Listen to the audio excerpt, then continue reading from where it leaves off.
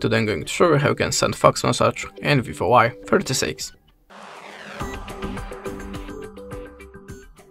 So in the first step, open the Play Store, tap on the search bar and look for the fax app. Choose Easy Fax, install it and open. Now pass the setup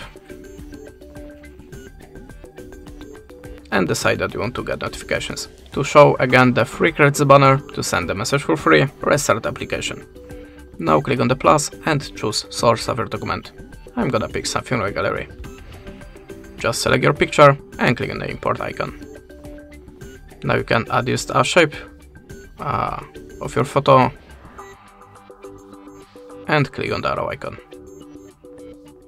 In this place you can choose the filter for the photo to make your image more visible.